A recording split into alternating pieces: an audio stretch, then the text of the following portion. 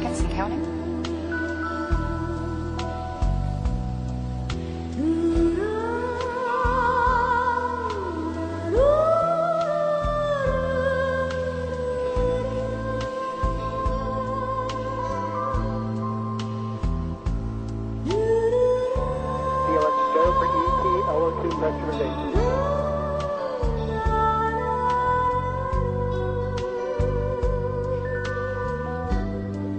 Final pressurization of the external tank's liquid oxygen tank is underway.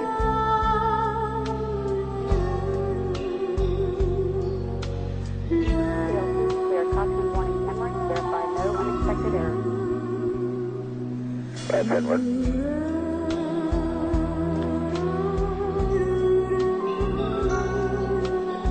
OTC, caution warning clear, no unexpected errors.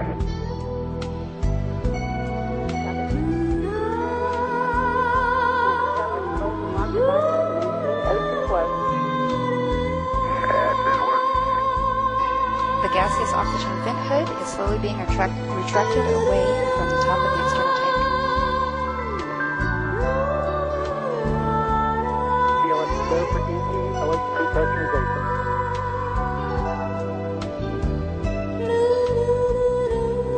Liquid hydrogen replenish on the external tank is now being terminated.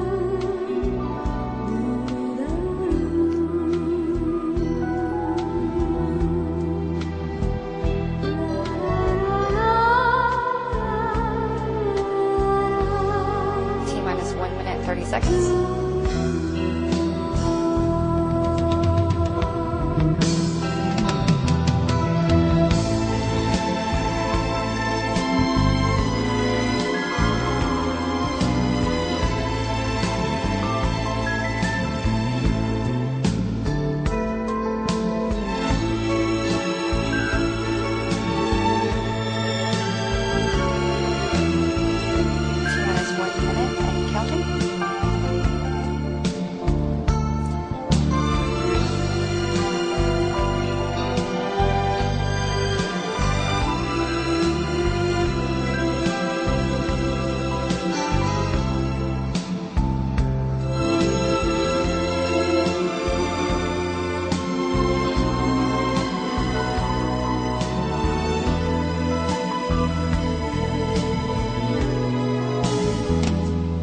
CLS go for auto sequence start.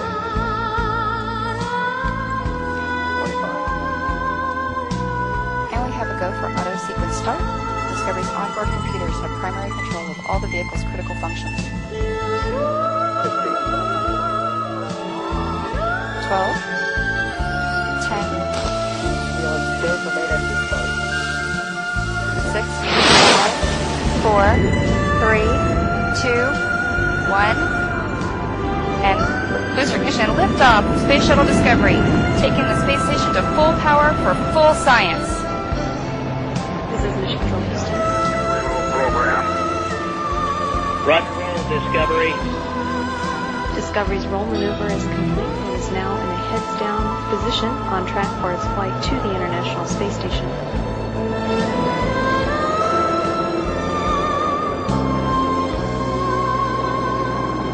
Discovery flying 365 miles per hour, 1.5 miles in altitude, 7 miles downrange from the Kennedy Space Center.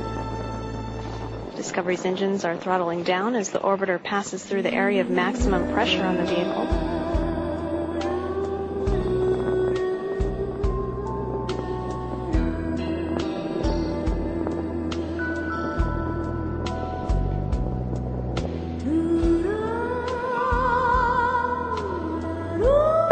Discovery, go at throttle up. Discovery go and throttle up. 3 main engines on board are throttling back up. Now 1 minute and 12 seconds into the flight, Discovery flying at 1,800 miles per hour, 10 miles in altitude, and 11.5 miles downrange from the Kennedy Space Center.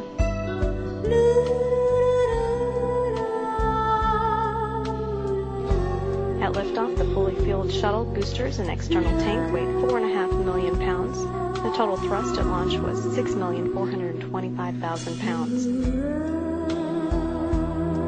All systems continue to function well. 3 good main engines, 3 good power generating fuel cells, and 3 good auxiliary power units for the hydraulic system. We'll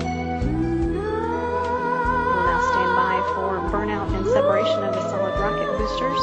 Combined, the twin boosters provide 5.3 million pounds of thrust to propel the orbiter towards space.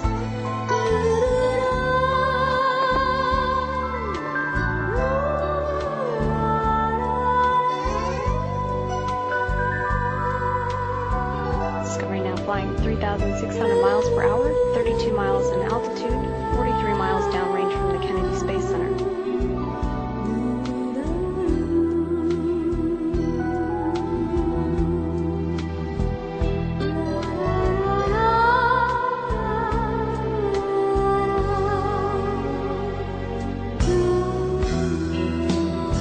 Discovery, 2-engine TAL. 2-engine TAL. Discovery can reach a transoceanic abort landing in the event of a single engine failure. However, all 3 main engines are still operating well.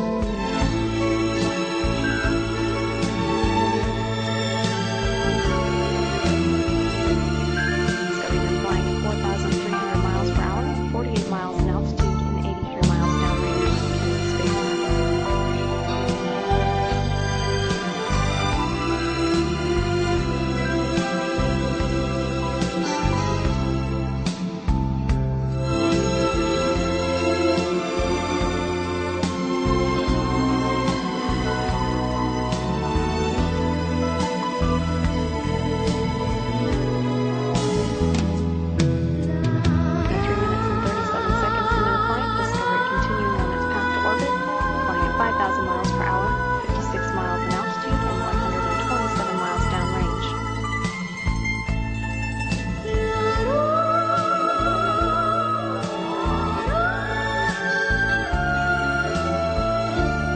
Discovery, negative return.